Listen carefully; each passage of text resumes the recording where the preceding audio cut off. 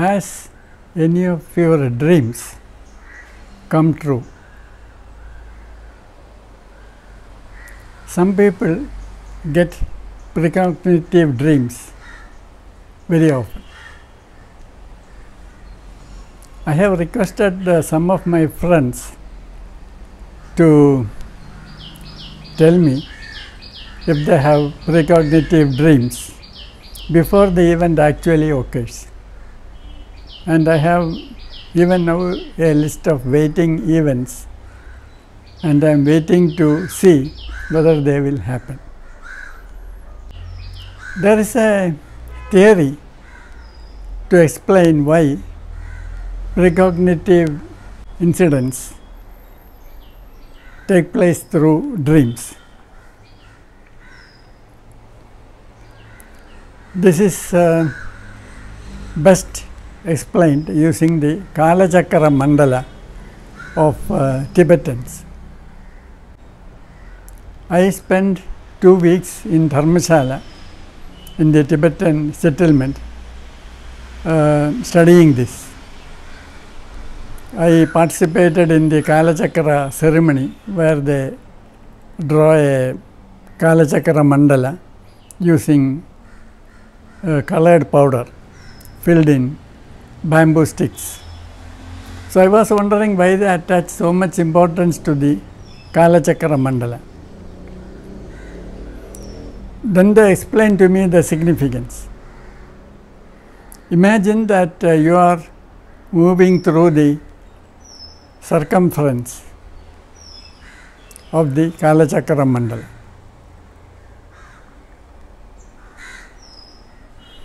As you go from the circumference towards the center, you are transcending time. When you are in sleep, you are going a little bit to the center, and when you are in deep sleep, you are at the very center. So when a Lama is in Samadhi, or he is in the transpersonal state, then he has access to past and future. Only when you are fixed to the circumference, you are fixed to the present. As you go away from the circumference to the center, you have got more and more access to both the future and the past. When you are sleeping, you are moving away from the center. That is why in dreams you get precognitive information more often than when you are awake. When you are awake also, you may get flashes of intuition regarding what is going to happen, but this is more likely to happen when you are dreaming. Parapsychologists have conducted several experiments on dreams. Now, many parapsychology labs have a regular dream research center or dream lab. So, here volunteers sleep on a couch. Their physiological parameters are monitored. So, the experimenter sitting in another room can know when a person is dreaming.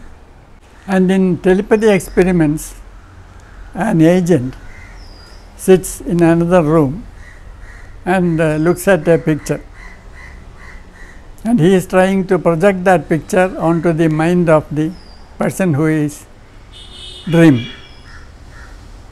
And later 5 pictures are taken, of which one is the real target picture, and then judges are given the dream reports which the person writes down after waking up after a dream period, and the 5 pictures are also given to the judges. The judges have to rate the similarity of each picture to the dream description. The judges are not told which is the target picture. So, you calculate the average degree of similarity of the ratings of the judges of each picture with the dream description, and then you can statistically test the significance of the difference of the average ratings of the target picture as against the other 4 pictures. So, if it is statistically significant, you know that the target picture has influenced the dream.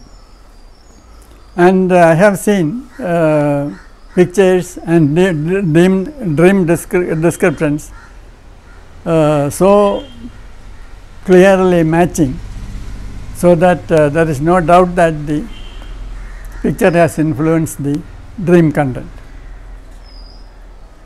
And in spontaneous field studies or field studies of spontaneous cases, there are people who share dreams. A friend of mine once initiated a person in a particular form of yoga called Samadhi yoga, and following this, every day he had unusual dreams in which he and the other person appeared. After a week, the other person came for consultation regarding the Samadhi yoga technique, and then my friend narrated to him the dreams. Then the other person said that he was having exactly the same dreams on all the different days. That is, they were sharing the dreams. So, therefore, it appears that all the psi phenomena are more likely to occur during dream rather than in waking time.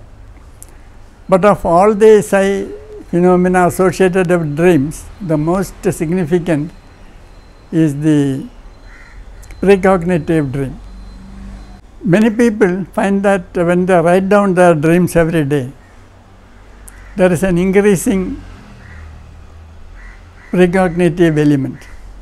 See, all dreams are not precognitive. Some dreams may contain some precognitive elements, but there are some dreams which very clearly indicate a precognitive element. And there is what is known as duplicative precognition. That is, you have a dream and then it takes place exactly as you saw it. There are many descriptions of such precognitive dreams. Sometimes the dream may unravel in real life exactly as you dreamt it the very next day. Sometimes it may be after a few weeks or months or even years. But some people are able to differentiate a precognitive dream from an ordinary dream, and some people are able to identify a duplicative precognitive dream when they see it, and therefore they wait for it to unravel. Now, this has many philosophical implications. If you accept precognitive duplicative dreams as a fact, it means that future is predetermined down to the very detail of events. There are many historical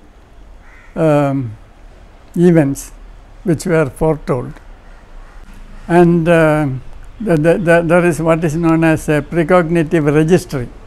There are people in the world who keep a register of precognitive dreams. So, if you have a precognitive dream, you are requested to send your dream to the person who is keeping the register, and your dream will be kept in record, so that a parapsychologist can study how people are able to foretell the future through their dreams. If you search the internet for the registration of precognitive dreams, you can find such places. And if you have dreams which you think are predictive of the future, you can send your dreams to such places so that they can be kept on record and subjected to study later on.